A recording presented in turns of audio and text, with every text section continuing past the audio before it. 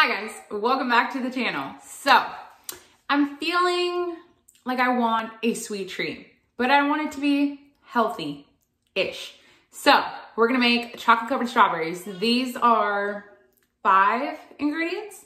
Strawberries, chocolate, coconut oil. 3 ingredients? Yeah, okay, I figured, you know what? We're all in this whole virus pandemic together, and I don't know about you, but I'm not going out to eat. I'm making everything in the house, and for date night, these are perfect. So here I have what is called a double boiler, which is a pot with about 1 inch of water and, ooh, it's getting pretty hot, but a mixing bowl on the top of it. You're gonna wanna use an oven mitt to hold the pot because obviously it is hot. You wanna make sure that the bowl does not touch the water, but if it does, it is not the end of the world. So to the bowl, we're gonna add about 1/2 tablespoon of some coconut oil. If you don't have coconut oil, you can use vegetable oil. Now that our coconut oil is melted, I know because it's clear, it looks like there's nothing in here, we're gonna add our chocolate. I have the Hacienda San Jose 55% dark chocolate. These are pretty big. So we're gonna start with a couple and then go from there. So if you're wondering why you can't just melt chocolate and why you need the oil helps to create a coating for the strawberries so that it'll actually melt and stay on there and not just be melty chocolate. It hardens.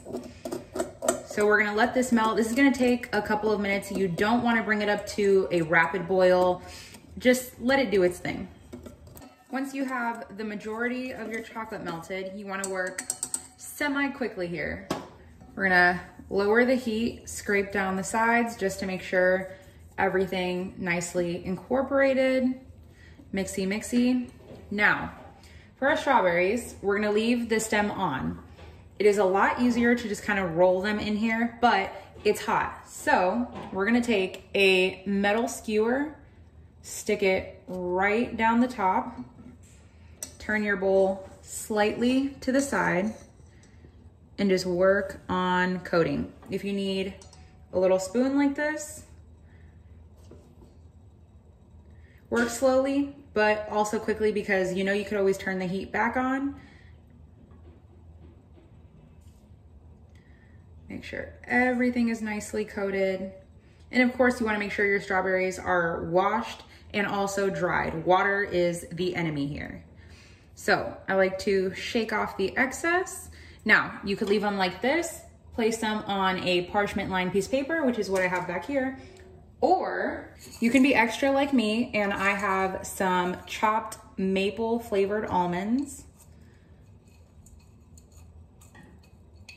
and coat them in the nuts.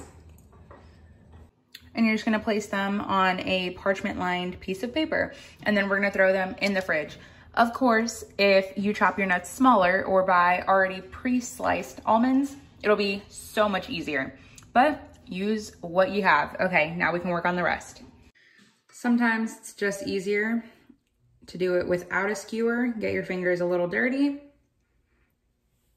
and then we'll throw it onto our parchment lined paper. I seriously cannot believe that a place like Edible Arrangements sells these for crazy amounts of money when they are so easy and simple to make. You're just gonna keep repeating the same steps. And also, you do not have to have the most perfect strawberries for this because they're gonna be covered in chocolate. I've even made them with pre-cut strawberries that were sliced up whenever we had a fruit salad, and I just tossed some melted chocolate over it.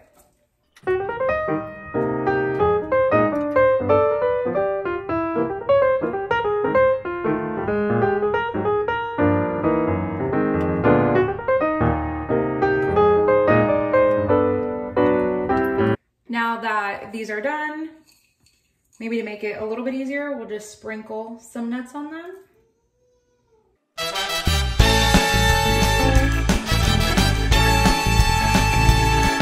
Yeah, you know what? Just do yourself the favor of buying the pre-chopped nuts.